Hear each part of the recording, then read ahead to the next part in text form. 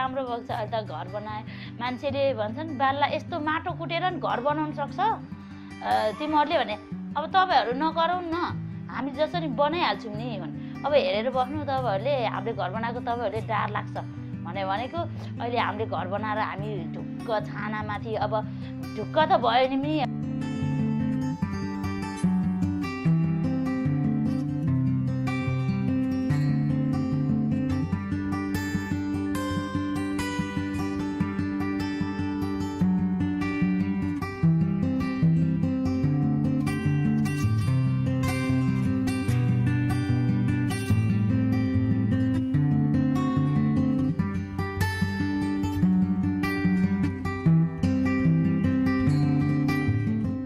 CSEB तपाईको interlock सिस्टममा पनि हुन्छ इन्टरलकिङ पनि गर्न सकिन्छ विदाउट पनि गर्न सकिन्छ इन्टरलकिङ गर्दाखेरि भूकम्प आउने बेलामा जुन चाहिँ तपाईको होरिजन्टल डाइरेक्सनमा आउने लोड हो त्यसलाई चाहिँ अब एउटा आर दिन्छ त्यसले इन्टरलकिङ भन्दाखेरि लकिङ साँच्चै लकिङ हुने हो कि चाहिँ एउटा चाहिँ ब्लकहरु अथवा ब्रिकहरु छुट्टिने होइन कि एउटा वालमा चाहिँ त्यो चाहिँ सँगै चाहिँ उसले परफर्म गर्छ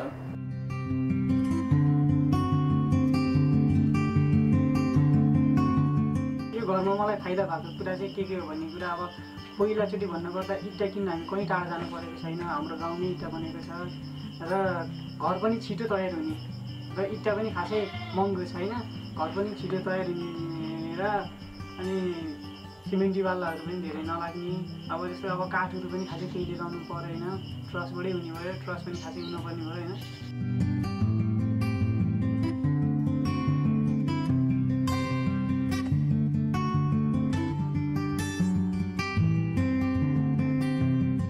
थोरै पैसाले पनि हुने रहेछ बलियो पनि अब त यो त भुइँचालो आउँदाखेरि नि यो जग्गै पल्टे मात्रै नत्र यो घर पल्टिँदैन बलियो छ हामीलाई राम्रो लागेको छ 5 लाखै कमले बन्यो पैसा पनि बच्यो मेरो घर पनि दह्रो भयो बलियो भयो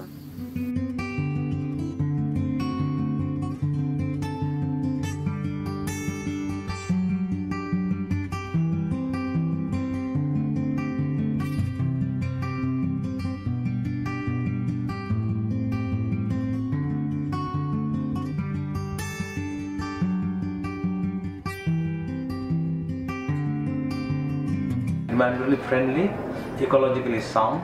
र financially चाहिँ okay.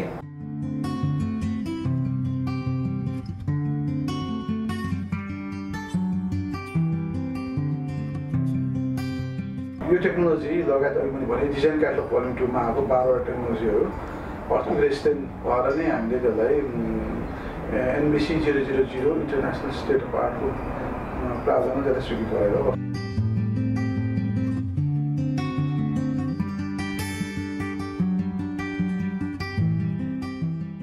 पहिला म विदेश बसेको थिएँ 7 वर्ष विदेश बसेँ विदेशमा मैले खासै कुनै ठुलो केही गर्न सकिनँ र म विदेशमा बसेर एउटा घर त बनाएको थिएँ त्यो घर पनि अब भुइँचालोमा भत्किएको हो र म उताबाट आएपछि यसरी नै यस्तै घर बनाएर अनि घर बनाउँदै सबै कुरा सिकेपछि अन्त जानु परेको छैन मलाई